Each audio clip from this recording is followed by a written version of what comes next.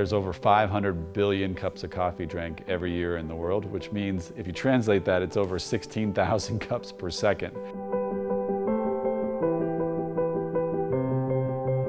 The greatest touch point to the actual producers, the farmers of coffee, would be to produce a machine, right? Produce some kind of device that can analyze the coffee at the point when it immediately gets harvested. We've created an application where you can find the nearest purchasing center, right, which would be the machine.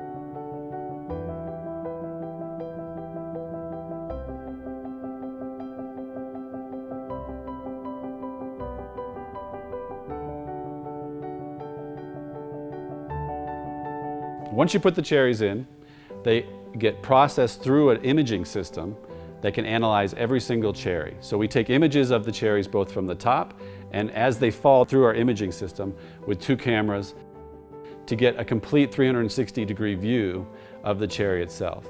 And from that, we're able to determine the consistency, the size, and the size consistency. With that data, we're able to use artificial intelligence to determine the actual volume of the cherry.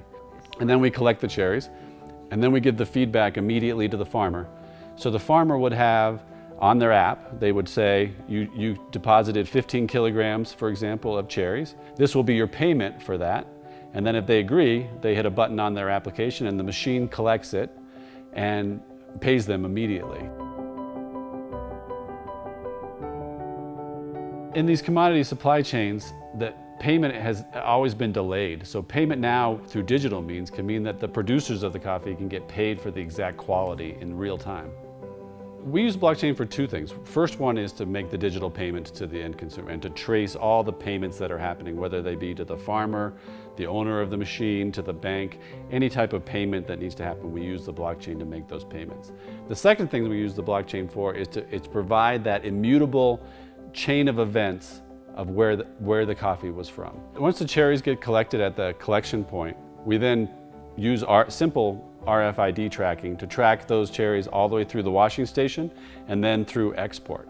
And then from export through the roasting process all the way to the end consumer. And there's also data collected from cupping and from obviously from the retail side. What we're trying to do with Bext360 is kind of combine those 2 things together. I think what people are seeing in Bext360 is that we're really trying to provide them data to help them make a better conscious choice about how they interface with the world.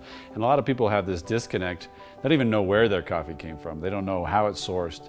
But now they're starting to realize that the impact coffee or other commodities and farming practices around the world can have on global warming, that it's no longer a separation between buying a cup of coffee in Palo Alto and the impact it has on the forest in Africa, is that impact it has on the forest in Africa now affects life in Palo Alto. So the world's becoming more connected just through general internet and just the way we interface with each other, but there's not a lot known about how your conscious choices affect the areas in which these commodities are grown. As we develop this business, is that we'll learn more and more about how we can increase the transparency to these key commodity changes. So we see Bext starting in coffee, obviously, but then later going to things like cocoa, nuts, and also I think the fishing industry is a very important industry that needs the same type of traceability that the coffee business needs. What we built today is our prototype machine.